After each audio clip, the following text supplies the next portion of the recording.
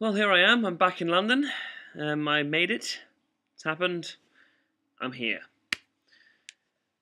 I'm tired, but I'm okay. I made it to 9 o'clock and I'm not crashing yet. It's going to happen very soon, though, I think. In the next sort of 10 minutes or so, I think I'm going to actually go down, which is why this is happening. Why I'm doing this now.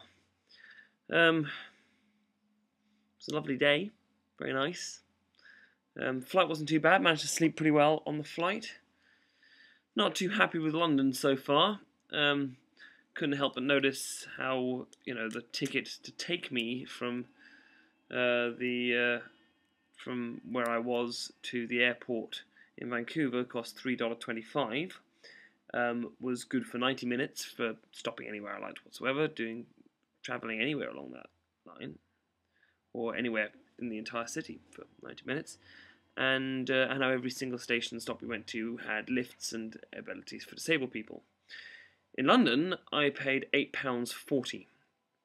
That meant I had to take one route, and only one route, not stopping anywhere on the way. There were lifts nowhere except at Heathrow Airport itself and at the DLR station I finally alighted at the end. The two places we swapped at, changed lines, we had to carry our bags all the way, and if it had actually been disabled people, it would have been impossible to ride on.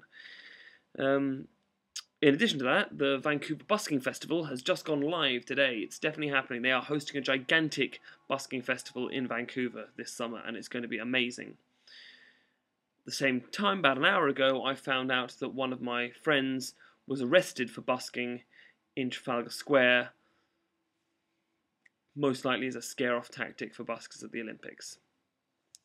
Vancouver wins.